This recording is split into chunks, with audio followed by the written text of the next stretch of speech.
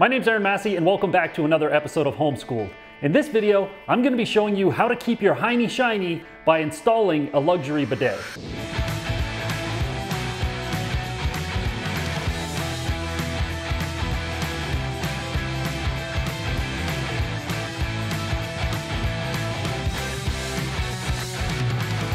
If you followed me for a while, you know that back at the beginning of the pandemic, I did a bidet install video. However, we've since moved to another state, and I felt it was time to step up my bidet game. So I partnered with BioBidet by Bemis to install their new USPA Pro bidet. This thing has all the bells and whistles that you could think of to keep your keister clean, including a heated seat, multi-speed dryer, multi-position nozzle, and many more features that we'll dive into later on. I rate these projects by how many F-bombs you're likely to drop while tackling the project. This project isn't too difficult, but it can vary a little bit based on your access to a power source. So as you can see, we are in my wonderfully dated master bathroom at the moment, and we are going to be tackling a full renovation of this room at some point. But for now, I'm just gonna focus on giving myself a little backside spa upgrade. The difference between the bidet that I have here and the bidet that I'm gonna be installing is that it requires power. And as you can see, I don't have any immediate power right here along the toilet, but I do have a light switch right here that controls the light above us. So if I'm lucky, there might be a neutral wire in here. I have a closet on this side. So if we have a neutral wire here, I can run a box down here and install a new outlet. Otherwise, I know on the other side of this wall is my office, and I do know there's some outlets on that wall, so I could punch through, but this is gonna be the easiest. Now, if you already have power readily available around your toilet, you can skip all this and you can just jump ahead using the links in the description down below. So it looks like we do, it's hard to see. I'll pull that switch out, we can see a little better, but you can see a set of white wires back there with a wire nut.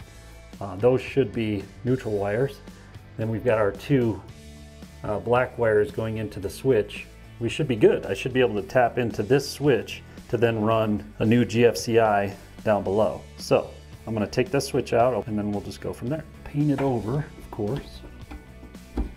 This beautiful brown paint.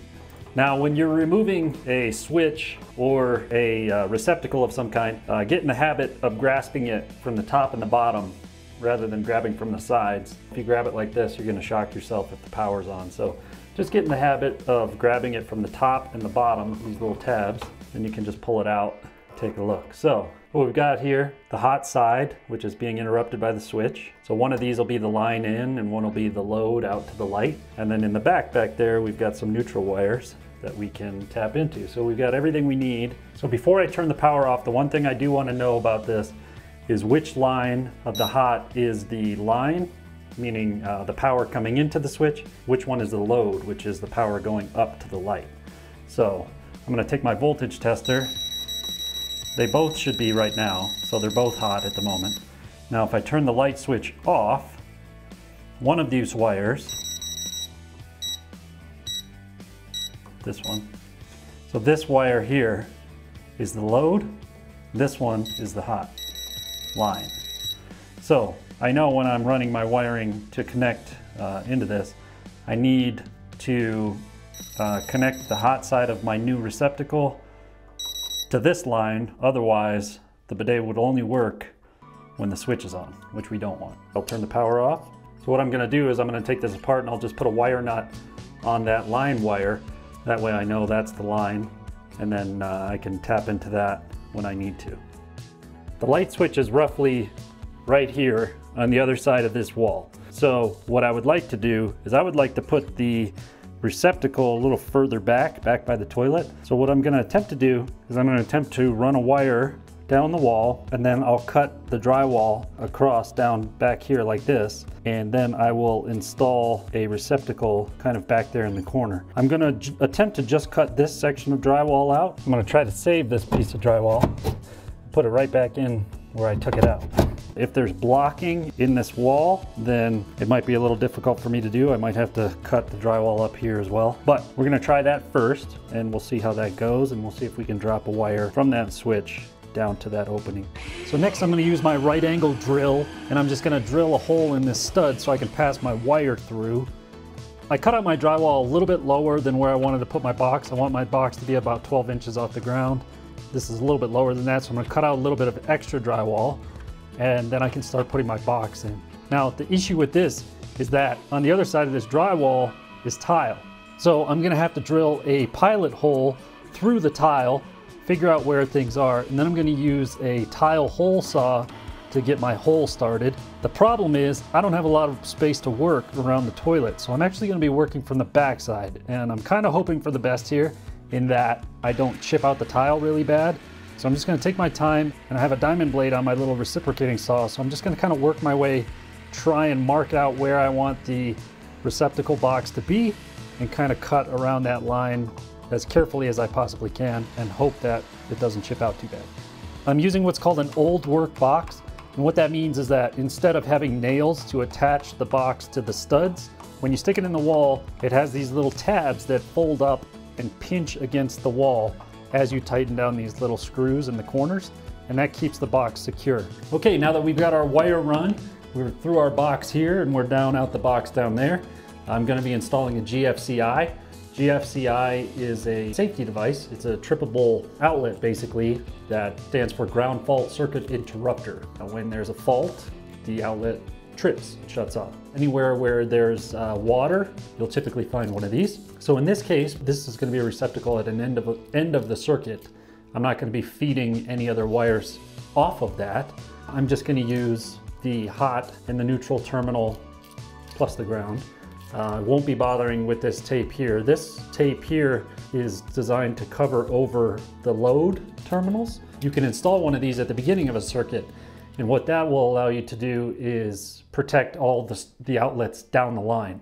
But in this case, I'm not going to be doing that, so I'm just going to do the line in here on the brass terminal, and then the neutral wire on the silver terminal, and then we'll ground it with the ground wire. Okay, next we're going to install our switch up here. What we're going to be doing for this is called pigtailing, and pigtailing is where we're going to tie all our wires together here. And then we're going to have one wire coming off of it, and that one wire will go to the switch. This will be powered hot all the time because this is the line wire. This will go to our outlet down below, down there. And this will go to our switch, and then the load wire will just go back to the switch the same way as it was wired before. I'll tie these neutrals together, I'll tie these grounds together, pigtails same way, and everything will be good. While I'm in here working on this box, I'm gonna replace the switch that was here, the old painted over switch, and I'm gonna replace it with a new Decora switch, so that way it'll be somewhat updated. At least this switch will look new, even though the rest of the bathroom is dated. But hey, one step at a time.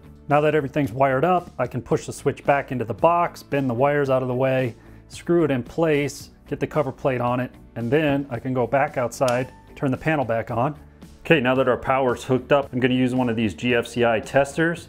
You just plug it in, it tells you whether your wiring is correct. Hit the test reset button on the GFCi, make sure that it trips, make sure everything's good. From there, I'm just gonna go back into the closet, put those chunks of drywall back in place where I took them out, using some little scrap pieces of wood to secure them in place, and some joint compound and some mud. I'm not super worried about doing a fantastic job with the drywall in here because, like I said, it's inside the closet and we're gonna be remodeling at some point. For now, I'm just gonna put some mud on it, kind of feather it out, make it look decent. So now that that's good, we can just focus on installing the actual bidet, which is the easy part. First, I'm gonna turn the water off at the valve at the wall, and then I'm gonna flush the tank and drain as much water out of it as I can and disconnect the water lines. Just gonna get rid of the old bidet setup that I have, remove the toilet seat and remove the bidet. The bidet comes in the box with everything that you need. It has water hoses, it has a T-valve which goes onto the bottom of your fill valve on your toilet tank, the seat, and the mounting block. To mount the new bidet seat is actually pretty easy. You just put on this block and you just drop in the little threaded screws and screw it on just like you would a toilet seat. And then the actual bidet seat just slides in and snaps into place. You just got to make sure you pull the wire out of the way so that you're not, obstructing yourself with the wire. And from there, I'm just going to install the new T-splitter at the bottom of the fill valve. You might need a bucket if there's excess water in the tank once you disconnect the water line. With the T-splitter installed, I'll just reconnect the water line to the bottom of the T-splitter, and then I'll run the new water line from the T to the new bidet. And then from there, all that's left to do is turn the water back on and plug this thing in, let it fill up, It has a little reservoir in the back so that it can keep heated water in it, so it takes a minute to fill up the tank. But then all that's left to do is test out this bad boy. This thing is freaking awesome. So in terms of functionality, you've got the back spray, you've got front spray for the ladies. You can save user profiles, two of them. You can adjust the nozzle position. So if you turn it on, so if we just turn this on and we go, you can move it front, back. You can adjust the water pressure from high to low. So if you want to change the water pressure, you can turn it down. You can move the nozzle position. You can change the water temperature. You can keep it cold. You can make it a little warm. You can make it hot. You can change sound. You can change dry, different dry speeds. Change the temperature. You can change the temperature of the seat. You got an LED aerated spray. You got a massage function, eco mode, deodorizer, and even a mode for kids. So literally, you can do everything with this, and it's amazing. So that's it for this video. I want to say a quick thank you once again to BioBidet for sending over this USPA Pro bidet. And if you want to get one for yourself and make your sphincter sparkle, you can get 10% off at the link down below using the promo code FIXIT10. Or you can always grab one for yourself at Costco.com. If you did like this video, please consider hitting that like button and subscribing to the channel for more DIY home improvement and repair projects. And as always, you can find all my how-to tutorials and content on my website at MrFixItDIY.com. Thank you so much for watching. I'll see you next time.